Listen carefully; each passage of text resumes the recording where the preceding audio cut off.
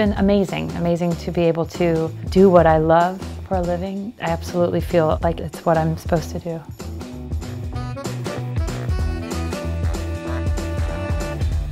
When I was doing Annie, I used to be really afraid of dogs. So I was trying to overcome my fear. And my husband, Ted, and I adopted Mabel.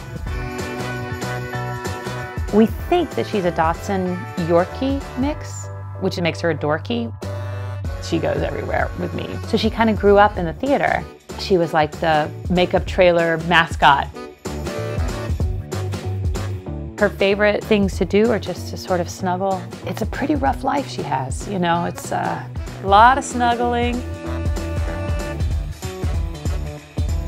I love doing something creative every day. When I'm not singing or performing, it's nice to have something else that is sort of mindful and creative.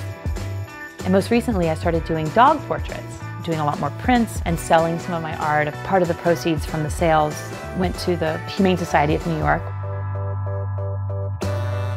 There's so many dogs who need homes, and we feel really lucky that we were able to find such a great pup. My name is Sutton Foster, and I'm an actress, singer, dancer, artist. Mabel she's our daughter.